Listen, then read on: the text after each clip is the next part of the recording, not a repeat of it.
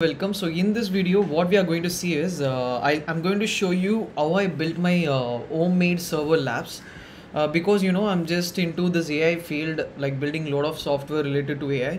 I need to test it. Before that, I need to test it because I'm not having GPU kind of servers. I'm just having only CPU kind of server, which is like mainly focused on RAM. Okay, so that's why I'm just build a homemade server. I'm going to show you that, and after that I'm just going to show you what all upgrade I have done on our telobot. This is now telobot version 3, which is like we have just added candlestick pattern, and we just added the supporter resistance breakout, right? So I just added this both. So with this both, it will have extra confirmation. It won't take many entries. It will take entry only if the confirmation happens. So the accuracy will be more than the before version of what we made. Okay, so let's begin. If you see, let me show you. So I think this video I just posted on YouTube, like I think a few months back. I didn't remember when I posted.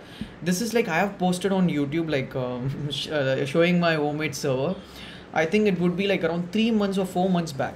On that time, I think I just built it this on last year July end, mid of July. I just built on that time. So nearly, I'm just having a server type which is like covering. Around 25 CPUs, which is like only focused on my usage, like what all I can run from each server. Like I just connected everything to one CPU where I will be managing these servers from one side. But this is my server lab. I just built it for only for testing the AI bots, because each one need each capacity, each one have each kind of thing. So I this is not based on GPU. Again, I'm saying this is not based on GPU. This is based on I need lot of RAM, because I'm just focusing only on CPU. So for this I just used the i5 processor, a 6th generation, and some CPUs would be 3rd generations. Main focus is very simple, guys. When you are testing the bot, you need a lot of RAM. At the same time, you need a lot of GPUs also. If you want to make your backtesting result, or your making your results very speeder, you need that. And another focus thing is the storage, because I need a lot of storage. For example, if I want to share file from this server to that server, if I want to share something for 2 to 3 servers, I will be mainly focusing on sharing files, because I'm the files which like some project will be like based on machine learning. For example, they will be giving a lot of pictures. We have to recognize which picture is this, whether it's positive or negative, whether this recognize, like for example, if you're wearing a mask. I'm just saying a basic thing. When I'm taking a camera, like when I'm taking a photo from my phone, like if I'm clicking the camera, it will be taking the picture and it will be showing he's wearing mask or not. This is a simple project, right? So same like that, there would be lot of data for feeding the bot, based on the project what I will get. So based on that, I need a lot of storage. So that's why for like, if you see the big size, whatever you're seeing here, these servers are mainly focused for storage, because these are like one servers, like having around a 10 TB, like one is 8 TB, one is 10 TB, one is 10 TB. So this is what I have focused there. So yeah, from there I will be sharing the data from all over the place. For example, if the clients are from other countries, they will be sharing their files directly to my server. It will be very easy for them. Same time, it will be very easy for me to store everything on one place and taking out whenever I need, and deleting from the another system what I have, what I'm using, so that I can store everything on one place.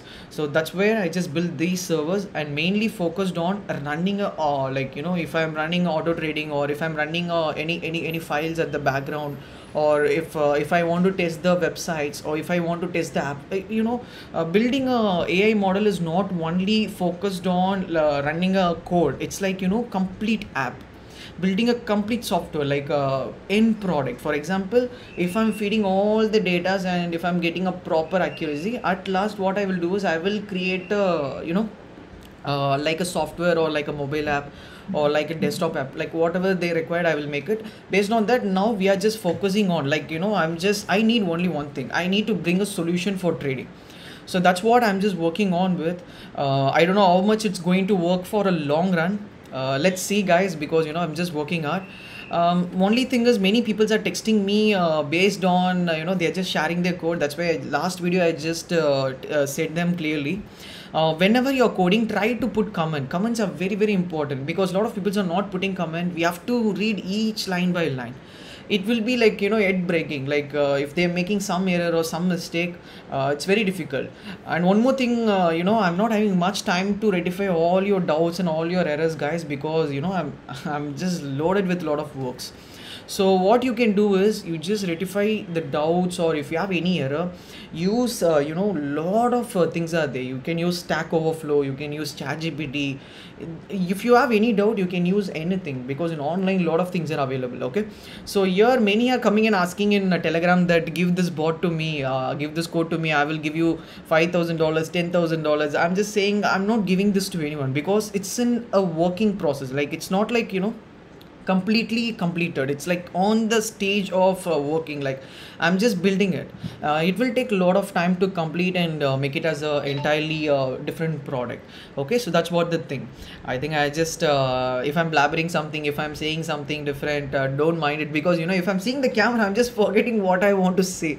So that's what the thing. Let's begin. Now we can run the bot and we can check it, because the main focus is to, I just added some kind of instruction to our bot. So let us check. First thing, the bot will check. Okay. Let me stop the bot.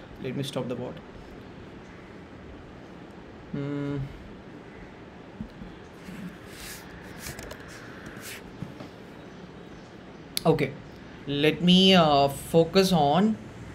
I will be reduce the cooldown time period, because let me use 1 minute, or we can use 30 seconds. I think 1 minute is enough. 1 minute or 3 minutes. Okay, we are going to see the result, how it's going to print, because if everything met, it will take entry on the exchange, because I just given everything there. But I'm just going to check one more time for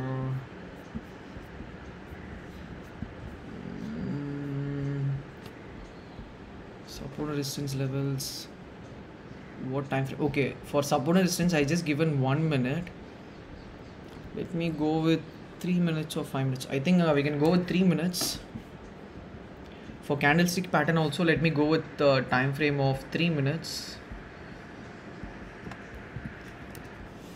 Now I will be running this bot. The bot will do is, first the bot will fetch the positions, like whether the exchange, like whatever exchange I'm using, it's in edge mode or single mode, because it's very important. This bot is not for edging, like taking long and short entry at the same time. It's not for edging. This bot is mainly focused on only one side, profit booking, come out of the trade. Okay, so what it will be happening, it will be analyzing the market. After analyzing, it will be taking out the volume data, because volume data is very very important for us. After that, I have two more instruction. It's like backend. I'm not going to reveal it. It's like totally filtering the each crypto or whatever asset I'm just going to use. It can be crypto, or it can be stock or anything. The problem in stock is, in crypto we can book small profit, like 0.5, 0.2, but in stock market, even if you book that much of profit, your trading fees will be high. So that's the biggest problem we have. Okay, so next thing what is happening is, I just coded like I need a logs for finding out the trend. Here the trend is mismatch. It means that the trend is not perfectly formed. That's what it's saying. It's not in upper trend or down trend. After that, it's going to next crypto, and it's saying buy volume is dominant, which is like 51%. It means that more buyers are inside. Okay, that's what it's showing. And it's saying that trend confirmation is both time frame, it's on uptrend. So in both the time frame, whatever time frame I just given there, like 1 minute and 3 minute, for 1 minute and 3 minute, it's showing that both the time frame, it's showing uptrend. Okay, it's sure.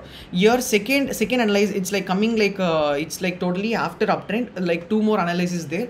After that, it will be coming to show the whether it's having near to support and resistance, or it's not near to support and resistance. If it's near to support and resistance, it will take it will take entry, otherwise it will skip the long trade. Okay, that's what it's showing. So like that, it will be analyzing the bot and everything. If anything, if all the conditions met, all whatever conditions we are given, everything met, it will take entry on the exchange. Okay, so now it's like started checking and everything and showing skipping, there is no volume for ER and USDT pair, there is no trading volume for that, so it's skipping and it's going to the next crypto, which is like ETC. So ETC, what happened is ETC having like, you know, they're not in futures trading, so it's skipped there. ETH USDT pair, which is like having trading volume which is more, but some instruction is there which is like it has been skipped, because you know we need volume, like volume also I just given some kind of criteria. So after that criteria only it will show whether it has a what kind of volume is more, whether buy volume or sell volume is more. Even the buy and any volume is more, I have a little criteria to filter the crypto. So that criteria Ethereum doesn't met, so it doesn't go to the next stage, so it has been skipped and throw it out, and it went to next crypto. It has not having volume, error fetching order book for ETH BUL USDT pair. So in the there is no order book for fetching the, I think it's like illiquidity problem. So that's why, like, even this condition I have just given, if the crypto is not having liquidity, then throw it out, because we need a liquidity product. Because if you want to sell something, someone would be there to buy it. If there is no buyers, then you would be in a big loss, or your order would be on you know, hold. So that thing I don't want to face. So these things are saying. So only one thing, guys, if any dominance, if the buy volume or sell volume, any dominance is more, if it's more than 100%, it means that for example, if people are selling like 100 rupees of Bitcoin, more like 200 people are ready to buy the Bitcoin for that's what the difference between buy and sell volume. The sell volume is lower than the buy volume.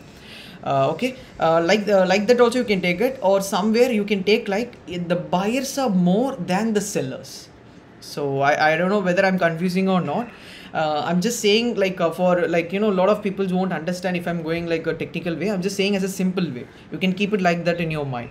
The sellers are more if the sell volume is more. If the buyers are more, the buyer volume is more. That's the difference. Okay, because we need a volume. Volume is very, very important. If there is no volume, if there is no, you know, more peoples are doing buying or selling, there won't be liquidity. If there is no liquidity, if we are going and entering into the trade, it will be very, very big problem for us.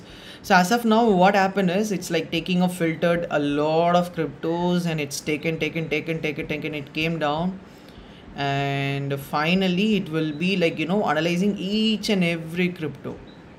If nothing matched, what will happen, I will show you. If nothing match, it's going to be end, because now it's on S category.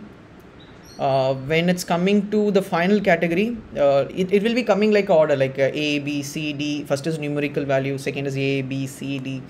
So these things will be there. So after, yes, what all cryptos are there, it will be forming. If there is no, it will be skipping it, because even picking the crypto, there are a lot of instruction, as I told you before.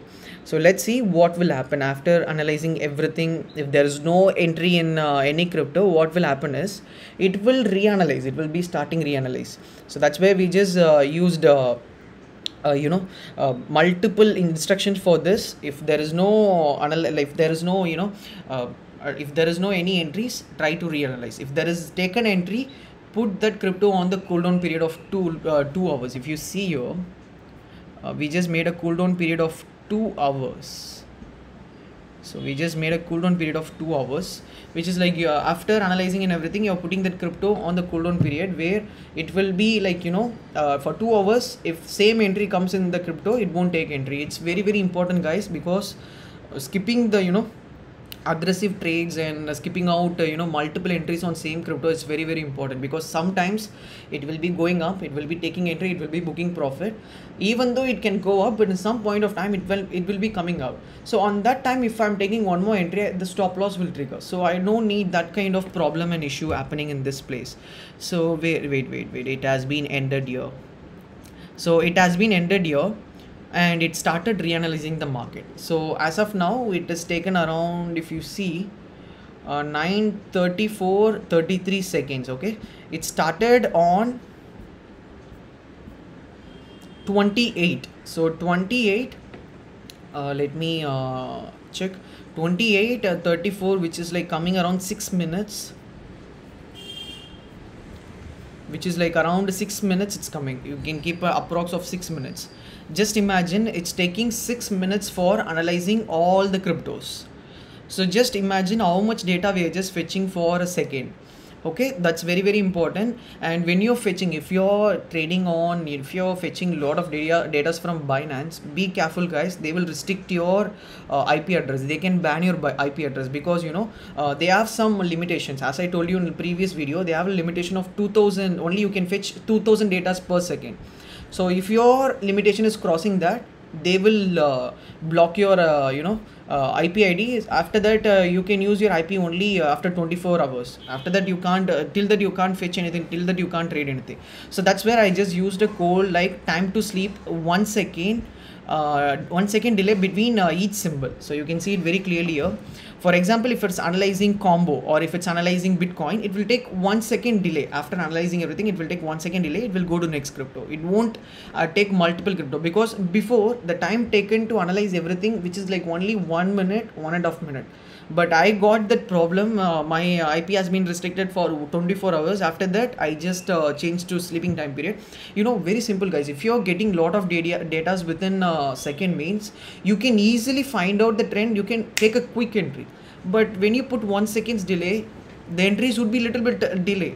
The market can go 0.01, 0.05, 0.1, like that. It can go up a little bit up. We can take a little bit late entry. So that's the problem, but it's not a big issue. Because when you come to inside, we need a confirmation. After confirmation, we need these kind of non-restrictions things. So we have to focus on that. So that's all guys. I think this video would be more helpful for you. I want to show you how you can do this, and I want to show you what all updates I have done. I just added only 2 things. One is support and resistance, another one is candlestick pattern. So with this patterns and everything, it will start the works and everything. It will be it will be filter more, so that the accuracy will increase more. Already we are just given lot of conditions. Even though we are in profit, we are making in profit, I just added few more conditions, so that if I'm running it for 24 bar of 7, like if I'm running it for like 1 year of time period, I should not face any problem in the code. I should not face any issues. That's where I'm just testing. Even if I'm losing money, I'm just testing. Why is very simple.